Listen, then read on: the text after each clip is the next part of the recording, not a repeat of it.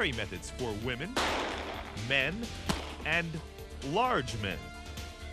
Hello, I'm Lenny McGill, and as I stand before you, I have on or about my person concealed 11 different handguns. Now, this is by no means a record, as John Bianchi has on record 32 different handguns concealed on his person. But the purpose of what I'm trying to do is to stimulate your mind so that you can start to think how it would be best for you to carry a gun. First, here's a Smith & Wesson 357 Magnum underneath the arm, no holster required. Next item I'm going to get is a Glock, full-size gun. Back here in a small of the back is a SIG, mid-size 229. Over here is your standard shoulder holster, Colt 45.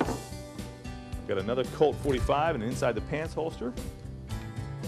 And there, as you can see, there's some big guns coming out of my body. How about the ankle holster down here, another smaller Glock, a Model 19. Back in my back pocket, I have a very unique holster.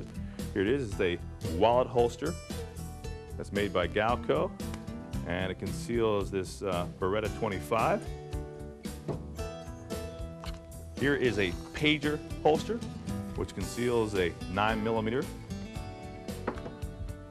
Back inside here, I have, there is a Taurus PT-22.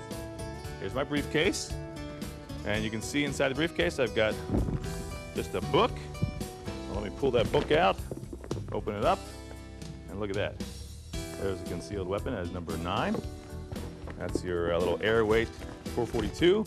And inside here, there is a Sigma, full size and .40 caliber. And so that's 10.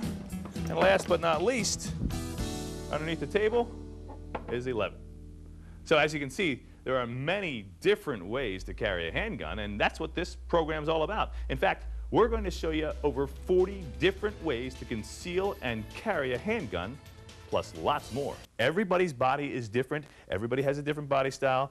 You've got to work with yourself, and you've got to take your time. This is not going to be something you're going to learn overnight. It's going to take hours and hours of practice, and you always want to start practicing with an unloaded gun. Now, let me go ahead and put my jacket on. The gun in the pants, all right? This is called your Mexican carry, and I'm not using that in a bad way whatsoever. It's just that's the terminology that was given many, many years ago. I'll show you, this is a kind of an interesting carry method. Look at this, rubber bands. Not pretty, but effective.